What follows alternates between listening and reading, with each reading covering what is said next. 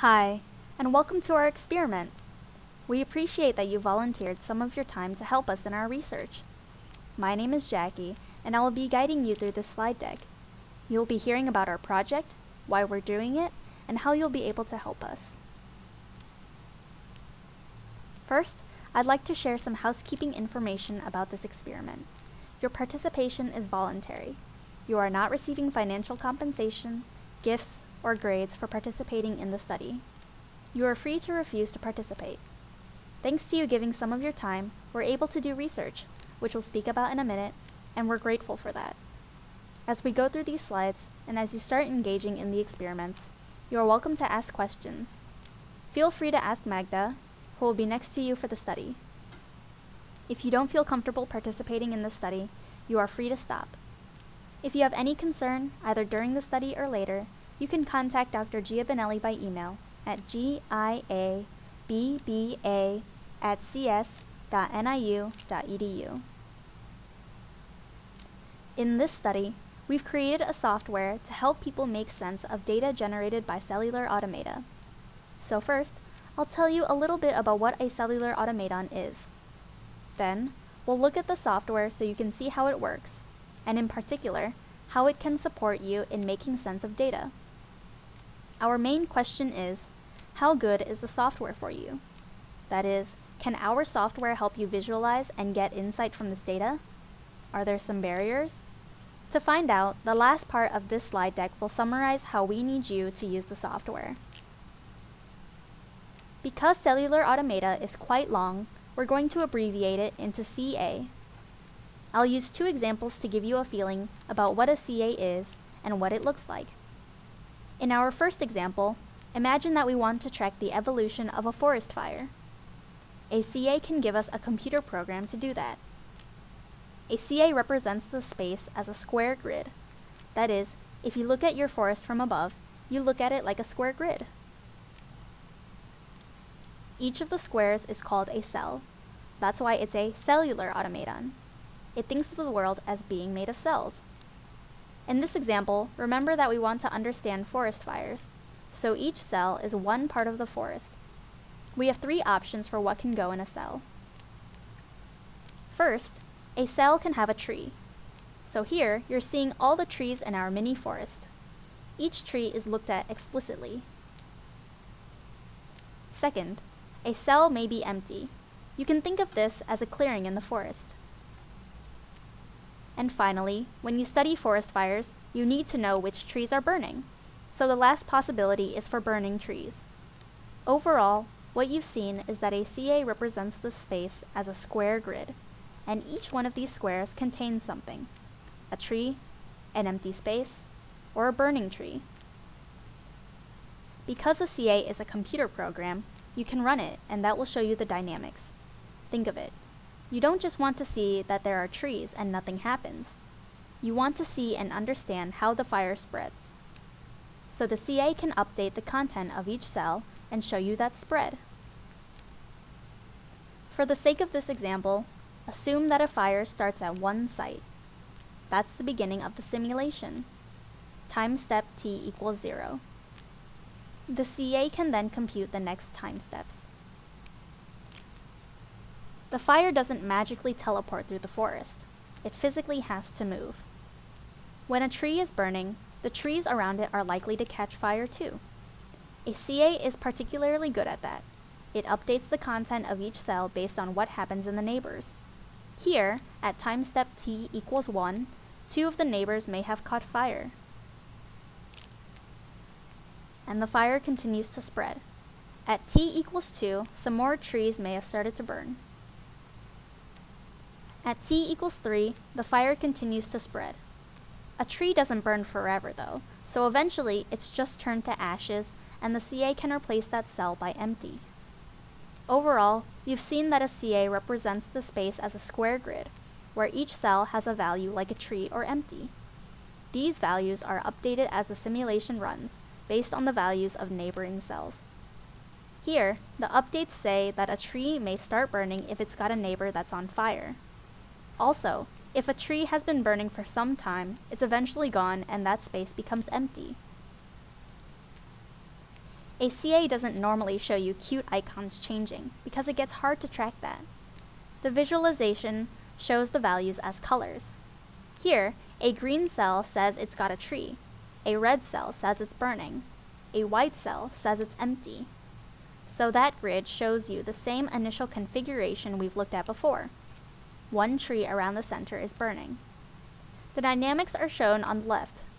They tell you what can happen to a cell from one time step to the other. So, from one time step to the other, two things can happen to a tree.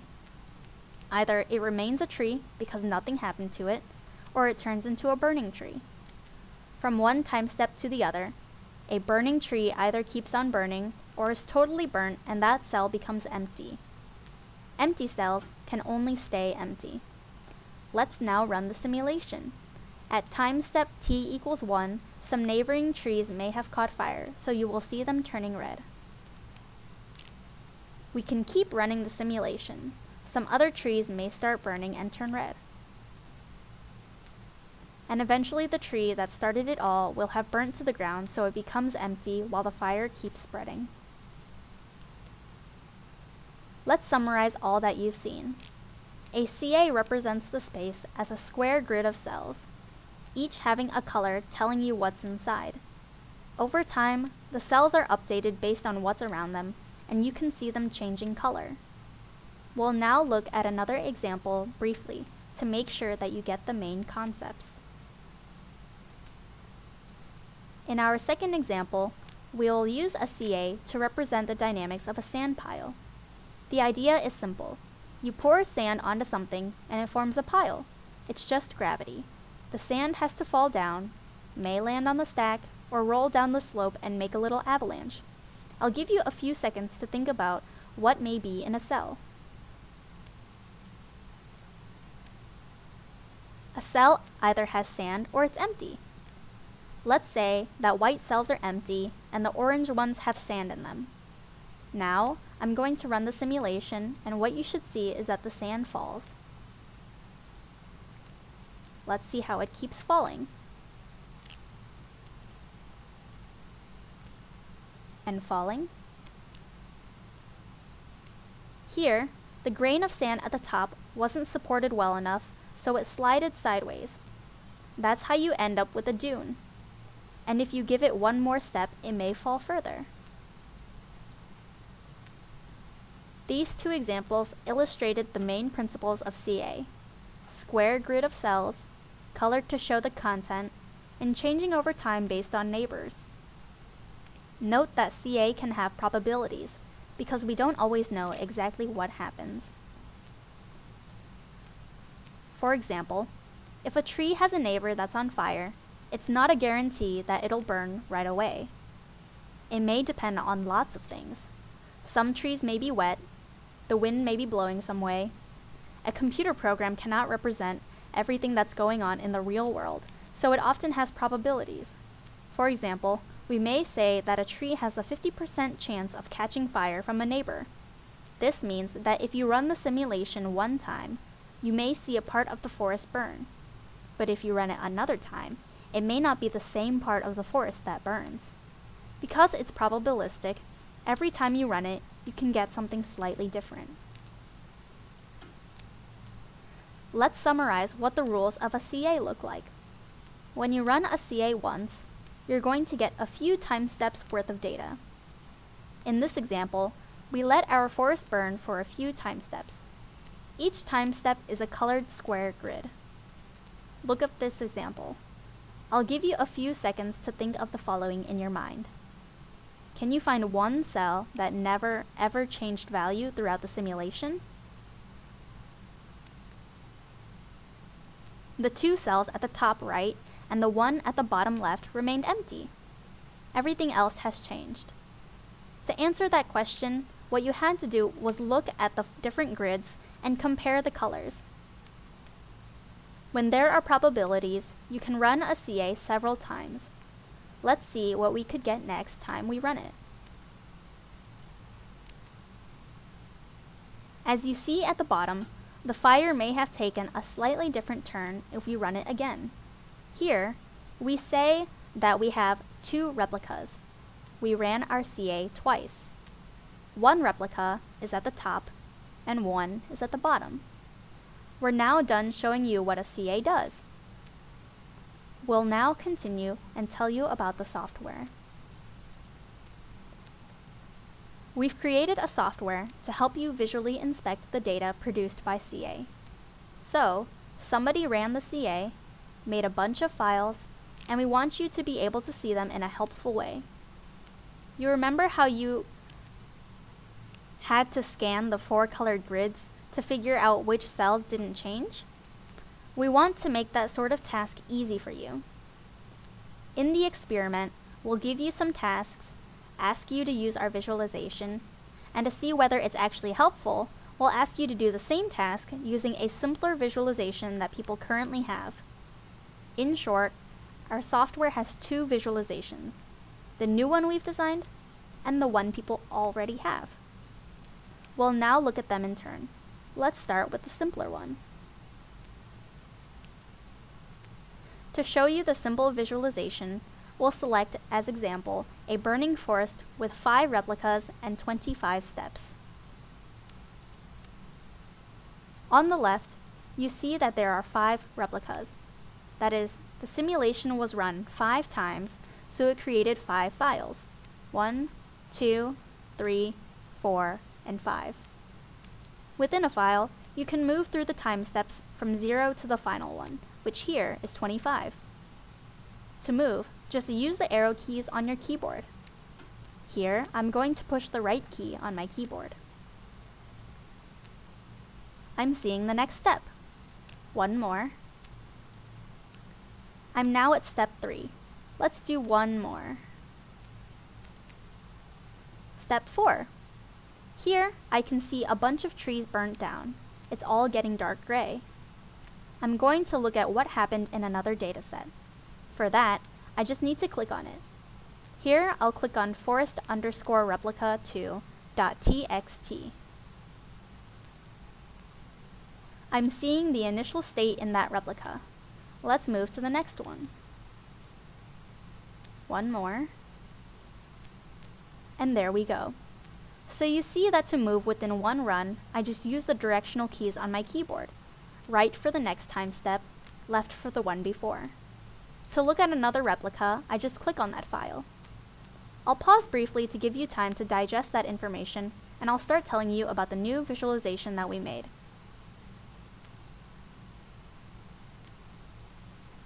With the basic visualization, if you have many time steps or many replicas, you need to slide through all these and compare colors. Our new visualization is different. Our new visualization doesn't have a slide or a choice of replicas. It condenses all that into one visualization. Imagine that you have 24 time steps. So for each cell of your CA, it has 24 steps. We can't show all 24 steps for each cell at the same time on the screen. So let's cut these 24 steps into 8 equal segments. For each cell, we'll show the majority from each segment. Here, the majority for the first segment is green, then red, then green, and so on. As you can see, a cell is cut in 8 segments, so we just need to color each segment. And voila! This shows us that in the initial part of the simulation, that cell was mostly green. Then it turned mostly red, then mostly green, and remained mostly red for a while. Let's give you another example on more cells now. Here is a CA of 9 cells, from time step 0 to time step 7. We'll now show you what it would look like with our new visualization. You see the 9 cells. Inside, they are now subdivided into 8 parts. Take a few seconds to identify which cells haven't changed at all through the simulation.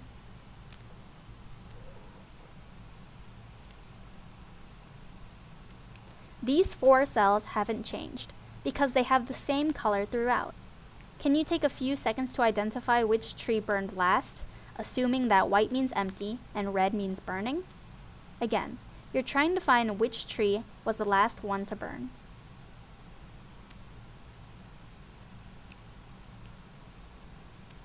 It would be the top left tree, because it transitions from red to white later than any other one. When you have several replicates, the same cell may not be in the same condition across the replicates. One replicate may say that a tree is burning, whereas in another one, it is not. So you should know whether a value is a good consensus, meaning that replicates tend to agree on it, or if there is a lot of variation about that value because replicates do not agree. We show it to you by the width. A color with a small width means there isn't much variation. The replicates tend to agree that it's the majority. A color with a larger width shows that there is more variation and replicates have more disagreement about what the value should be. This is what a 25 by 25 grid may look like. It's fairly crammed, so let's look at the left corner in particular. Here is a zoomed-in view of that corner. Let's discuss the central cell. You see that it starts green. The width is moderate, so replicates tend to agree that during the first 1/8 of the simulation, that cell is mostly green. Now you see the width larger. There is more disagreement among replicates about what happens to that cell. That may be because it burnt down in some replicates, but not in others. The disagreement is getting massive in that part, showing that replicates really don't agree. Now that you've seen how we represent information, we'll briefly show you how you can interact with the visualization. On the left, you have 3 tools. I'll now show you what they do from bottom to top. The main idea is that they can help you to either find the type of cells you want, or to know what is really going on within a part of a cell. I'm going to click on a part of a cell in the main screen and show you what happens. I click on a dark green quadrant of that cell. The quadrant has small width, so I expect the replicas to mostly agree. The bar chart in the bottom left confirms that. It shows me that the prevalence of dark green values is much higher than anything else, and the standard deviation is small. I'm now going to show you how to use the center tool. Using that central tool, you can click on the parts of a cell that you want to keep. Here, I'm going to click on the last division of a cell, because all I want to see is the end of the simulation. The result is that I'll see just this, and the other parts will be made dark. In other words, you can filter by time slice. A lot of the simulation has turned totally dark because it wasn't in the time slice I selected. You can see a few bright green spots. This shows you the cells in which the simulation mostly ends up with one tree still standing. I'm going to click on one of them to see what happened. Look at the new bar chart at the bottom left. You can see that the green is the most common state here. The standard deviations are small, so replicas agree. I'm going to deselect that time slice to get back to normal. There we go. I have nothing filtered now. I'll show you the last tool at the top left. This is also a filtering tool, but it filters by state. It will show you all the parts of cells that contain the state you clicked on. I'm going to click on the green cell for the alive trees. All filtering tools show you what you picked in red. This shows I'm filtering the visualization by state. The visualization shows you everywhere that has that state. By doing a quick scan, you can conclude that this state appears in all cells at some point. That is, none of the cell is totally dark. All cells have at least an alive tree at some point. I'm going to add another state to my filter. This way, I will see which parts of the cells have both of the states I'm interested in. There are now more parts of the cells that are black. This makes sense because I narrowed down my search. Instead of parts that had any green, I asked for parts that had both green and dark green, so there are fewer of them. You've now seen all the functions of the tool. I'll now tell you what tasks we'll want you to do with the tool. We have several datasets. On each of these datasets, you'll be doing 3 tasks, both using our new visualization and using the simple one. That way, we'll know which visualization is better depending on the task and dataset. I'm now going to tell you briefly about each task. The first task will be to identify cycles. That is, we will want you to show us the cells that end the simulation with the same color as they start. For example, if they start green, then at the end of the simulation, they should be green too. The second task will be to tell us where you think that there is a lot of variation across replicates. The final task will be to show us the cells that don't seem to change color at all. When you come for the experiment, if you have any question about the tasks, we're happy to clarify them for you. However, note that we will not show you how to do them. We cannot help you to use the tool. The point of the experiment is to see how you'd be able to use the tool to get these tasks done, based on the overview given in this slide deck. We've discussed all the aspects we had to cover. You know that a CA has a square grid with cells changing over time based on neighbors and probabilities. The simulation may be run several times, giving several replicas. To visualize all this, we developed a new visualization. In the tasks, you'll be using both the new and the classic visualizations. We look forward to seeing you for the experiments.